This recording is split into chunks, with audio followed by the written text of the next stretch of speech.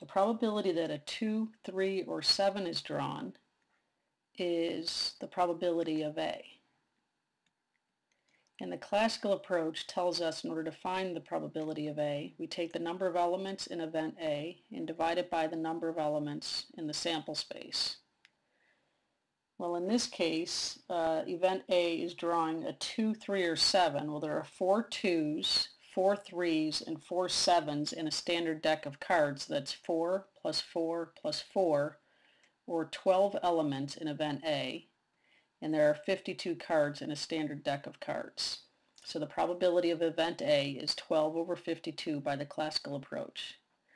Now the probability of event B is the probability that either a 2 of hearts, 3 of diamonds, 8 of spades, or a king of clubs is drawn. Now the classical approach would tell us to take the number of elements in event B and divide by the number of elements in the sample space. And in this case, there are only 4 cards in event B. They are specifically the 2 of hearts, 3 of diamonds, 8 of spades, or king of clubs. We take those 4 cards and divide by the 52 cards in a standard deck of cards to get the probability of B being 4 over 52. Now the probability that a card drawn is either a 2, 3, or 7, or 8 of spades or king of clubs is the probability of A union B. And again, the classical approach would tell us to take the number of elements in A union B and divide by the number of elements in the sample space.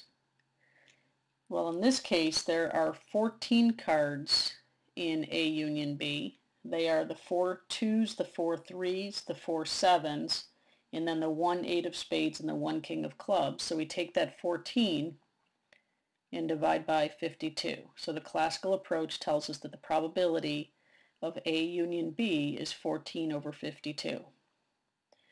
Now the probability of A intersect B is, again, by the classical approach, the number of elements in A intersect B divided by the number of elements in the sample space. And what is A intersect B?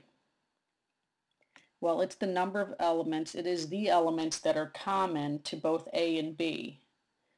Well, the only 2 cards that are common are the 2 of hearts and the 3 of diamonds. So the number of elements in A intersect B is 2, and then the number of elements in the sample space is, again, 52. So the probability of A intersect B is 2 divided by 52.